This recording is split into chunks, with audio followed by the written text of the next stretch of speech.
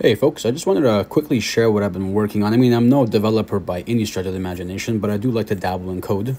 I thought it would be a good idea to combine all the 4 game launchers that I use, basically Steam, GOG, and the 2 emulators for PCSX and RPC. And it's written in React, and I mean, again, I'm no developer. I'm using LLM for help, but it's very, very smooth and very, very robust. As you can see, I just launched Steam there. Let's launch Good Old Games in. There's that. And then also you can also just add in games into your library. So I'm just going to launch Dying Light. Boom, there you go. It just opens right up.